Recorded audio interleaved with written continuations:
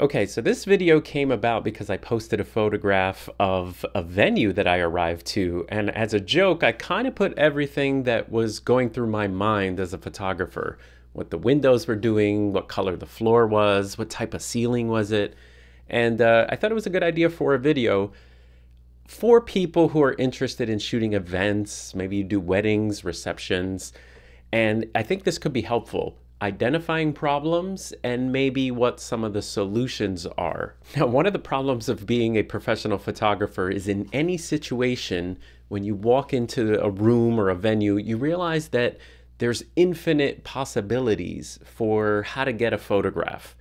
And part of your job is to sort of, whittle down the best and kind of pick the best one that works for the situation. And I equate this whole professional photography fiasco going on in your head with two things. One is Iron Man, and another one is football. Let me explain. Iron Man in his helmet is constantly receiving information. And so as a photographer, those are your eyes. You look around, but instead of just seeing the room, you see little bits of information. White wall, tall ceiling, gray floor, and all of this information is fed into your little photography brain. And then you, as Iron Man woman, you could take this information and decide, as soon as you know what all these little potential or what the room is giving you, doesn't have to be a problem, then you kind of, as the photographer, know what you want to do. And that's sometimes very challenging because there's multiple ways that you can go. And if you're like me, I kind of sometimes get a little anxious with, hey, I could do this, but I could also go wide. I could shoot with 3 lights.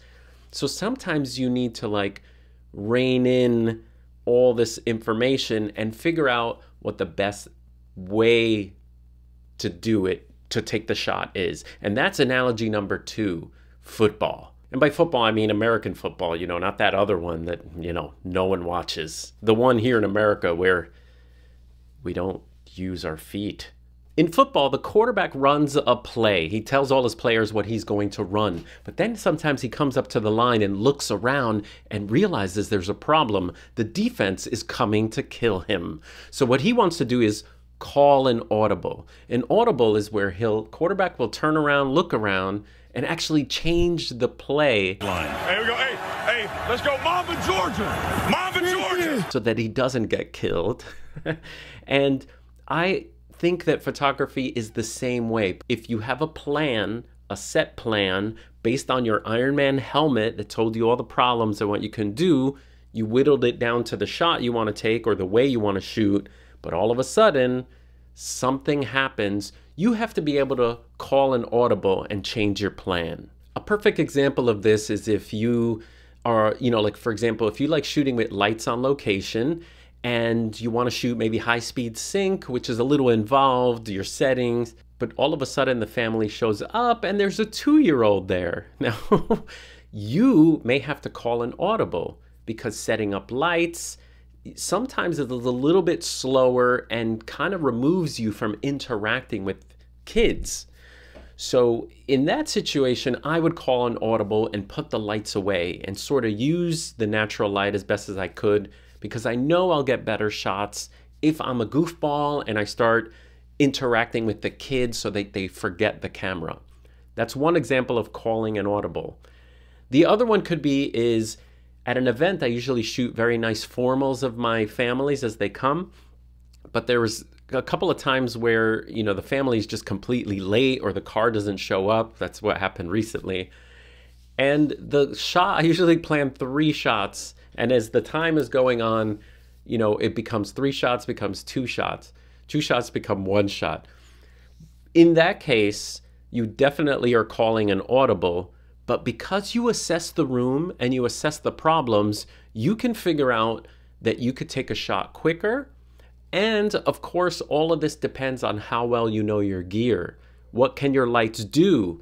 How much power if you grab a light, you should be able to know how much power around ballpark, how much light that will give you at a certain ISO, for example. Knowing your gear, Having all your information Iron Man style and being able to call audibles will make you a great event photographer. Okay, the first thing I always assess at a venue is the size. Is it a big room or is it a small room? If it's a large room, my flash will have to work a little harder because the light, usually when I shoot, I usually bounce the flash behind me, like so, behind and right. And if the room is very, very, very large, that means that my flash powers have to be turned up a bit so that they could reach the ceiling and then come back down. And if the room is smaller, I know that flash can be bounced off walls left and right, which is not always the case in a larger hall, and also off the ceiling. So the size of the room is the first thing I check.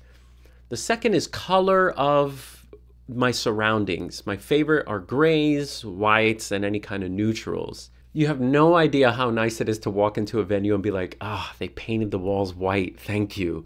And if the ceilings are nice and medium-ish, you know you could get good light on your clients. After I check the size of the room and the color of the room, I check the floor. If it's a white dance floor, that's really good too because the light will bounce up, down, and back up again, and you get very soft light. Next, I'll usually assess the ceiling's angles, because if it's a flat ceiling, that's totally fine for bouncing light and having it come right back at you. But if sometimes there's venues where the ceiling is completely curved, there, if you stand in the wrong spot and you try to, photograph someone, the light won't bounce forward, it'll actually bounce backward. So you have to be careful with angles. This is also the case when you're shooting in tents, like these white outdoor tents. There's an angle ceiling. There's a perfect place where the light will fall on your subject, but there's a spot where there's the light goes the wrong way. So I always check angle of the ceiling. Next, for portraits and family portraits, I always check to see how much distance I have and how far away can I get from the background. I'm always looking for the furthest distance where I could use like an 85 or higher. I can place my family and they have a lot of room behind them. Could be a golf course, could be the uplighting, but I kind of want them to stand out. This is not always the case. Sometimes we're just in a little 10 by 12 room and I have to use a wider lens. So I want to know distance is the next thing that I assess, okay? Next, after checking out the room and making sure I'm kind of happy and where I can photograph the family, I will usually see where I can set up lighting for the night. I usually have a very large light stand that I put as my disco light, something that'll be shooting behind people. So it's usually by the DJ, it's by the stage, but you can't always place the light in a very safe place. So I'm always checking to see where can I put my light. In the car, I have like a C-stand, which is heavier with sandbags. Do I need that? Or can I maybe clamp my light? Sometimes I clamp my light to like a beam or something. Safety, I always think safety there. My light, knock on wood, hasn't fallen on anyone. It hasn't fallen on me, more importantly. But I check to see where I can put my lighting. And then after I kind of have everything set up in my mind of how I'm going to shoot, entrances, people, I'll photograph my hand with all the lighting so I can see what the lighting looks like on my hand. I'll set a white balance and I'm ready to go. All right, so let's talk about the venue that I posted about. This was a little bit challenging because it's always challenging when there's changing conditions. Changing whether the room is changing, the sun is changing, or you need to move from location to location. So a popular one that is a pain is if you're shooting indoors with incandescent, but there's like a little deck outside that is in, natural light. In that case, I recommend if your camera has a bank of custom functions, you could just, have one be for flash and then turn off your flash and switch to custom function 2, which is set for maybe aperture priority, and you could shoot outside with no flash, the right white balance, all that stuff. So the first thing that I noticed when I came into the venue was that this is in Manhattan. It's called the Sunset Room, which I already knew was going to be a problem. The windows face New Jersey, and this is where the sun sets. So the sun would be streaming through these windows towards the end of the event. Now, luckily, it was an early enough event where the sun was at a higher angle. So the sun is coming at a higher angle. Here's another look of the room. And when I'm looking around, I'm looking, like I said, for that distance. So I know that the length of the room this way is the longer way. And I'm not getting much distance this way, but at a 1.4, 1.8, I could get good separation from my subjects. I did do a portrait of the kid here really quickly. The family arrived right when the guests arrived, so I could only grab them for a quick shot. So I used this as a framing sort of mechanism, this spot here. And the other things I noticed is I really couldn't bounce off the ceiling because the ceiling was wood and also had this irregular shaped beams. Anytime you have chandeliers or beams on the ceilings, beware, because your flash will bounce, in all kinds of strange places. So that's what I have going on here. The floor was gray, which was, or it was like a neutral color, which was decent. I also always do a shot of my color checker passport and also of a gray card so that I have that for later. But one of the challenges I knew was, what direction would I be shooting at? So if I shot in this direction, if someone's standing here and I'm shooting them, I knew that I would have good natural light. Because if you look outside, this is the little deck that's out here. The sun was definitely here, but moving slowly as the time went on. So outside here, my grandparents here have a beautiful soft light on them because I know that this is white, this is gray, and the sun is kind of just softly hitting them. So we have good light on them out there. If people were to face the window, they would have good light on them, so I was happy about that. And even the light is so soft that it kind of wraps around. Light doesn't completely make a U-turn, but we don't have any harsh shadows here. The light, even if someone is side lit, is very soft. Food looks great in this lighting, nice and soft. Here you can see, even if someone's facing the other way, this is all beautiful soft light. So far so good, right? Very easy. Almost any photographer can sort of all shoot in one direction. And I knew that. I knew that the natural light would be my go-to. Anytime I could face people towards the natural light, I would. Now, I also knew that if people were close to the window versus far from the window, a couple of things happen. If you're closer to the window, the light was a little bit more pleasing. Further from the window, the catch light is just a little smaller because the windows get smaller. And then you have to be careful. If you raise your ISO, you may get some of the room lights that start to appear in people. That wasn't too much of a problem here, but just beware of that. If you raise your ISO, the room's lights may come into play. Now the sun started creeping in. So now out on the deck, the bright sun is starting to reach the windows. And remember, it's starting to come in like this. So these people are having a good time outside, but I'm starting to get a little, what am I going to do? And this is where you, Iron Man, assess the room, and you should be able to come up with solutions. Now, I will mention one thing, like I'll put this picture up. Now, again, I got a little lucky here because the sun was a little less harsh here because the clouds were sort of going in and out. But just remember that moments and emotion will always be lighting.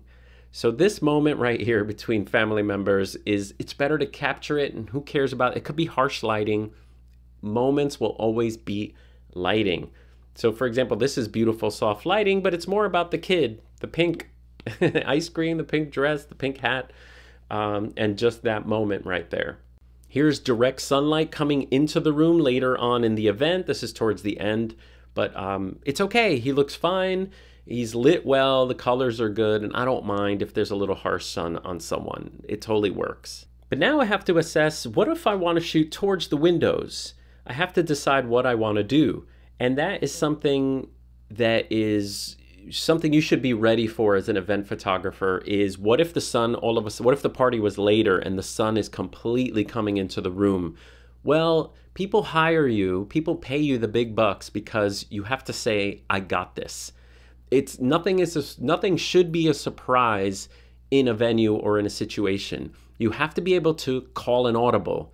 You have to be, all of a sudden, if it's like been cloudy and you're super happy and all of a sudden the sun starts streaming in, you should be calm, call an audible, and break out whatever solution you have.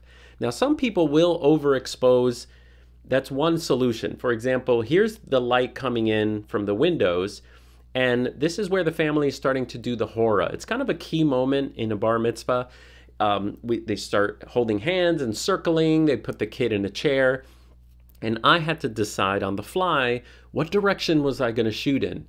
With the natural light or with against the natural light and maybe fill with flash?